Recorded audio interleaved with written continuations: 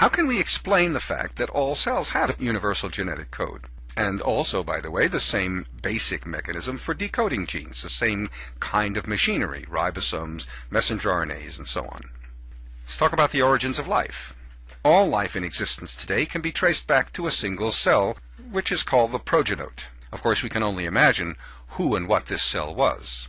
But we can be certain of two things: that the progenote was one of many cells and cell types that coexisted at some point billions of years ago on Earth, and that the descendants of the progenote included a cell called the last universal common ancestor, or LUCA, that evolved into the diverse life forms we see today. This is the best scientific explanation of how all cells and organisms come to share the same biochemical way of doing the basics of living.